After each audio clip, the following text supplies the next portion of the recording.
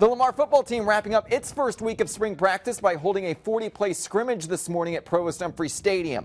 The defense gets off to a fast start in this one.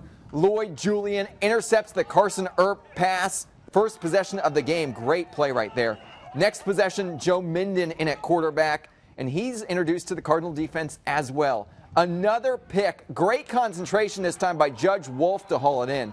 The offense, though, wants to get something going, and it does a bit later.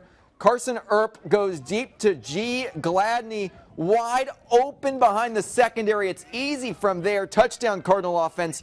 The only time either side of the ball found the end zone this morning. After the scrimmage, head coach Ray Woodard gave us his thoughts on the day. You know, obviously I wanted to see what the two quarterbacks would do in their first live situation. The wins, it wasn't a good day to really evaluate them. If we were playing a football game today, we'd have to change our game plan and run the ball. Overall, I was pleased with a lot of things, was not pleased with our red zone. We got to do a better job on both sides of understanding the situations and what we got to do to win the game. I thought both sides did not have the focus they needed in the red zone, and that will be corrected, and we'll look a lot better down here in the red zone next Saturday.